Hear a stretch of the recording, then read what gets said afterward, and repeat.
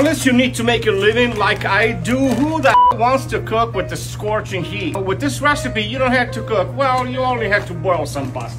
Half a pound of pasta, Toscana, organic, dry. Half a cup of capers, half a cup of olives. Just rough chop, that's all. Put in a bowl.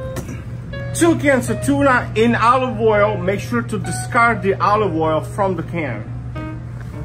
Mint. If you don't want mint, you don't like mint, use parsley, like it's $18.99. Bundle it up, chop chop. The juice of 2 lemons. Extra virgin olive oil, di quello buono.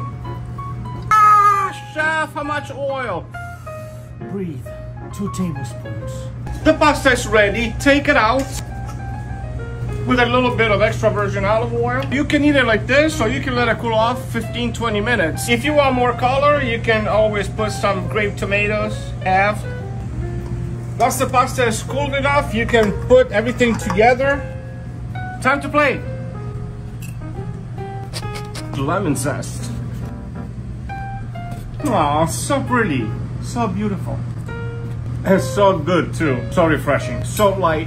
No cooking needed. Well, except for the pasta, because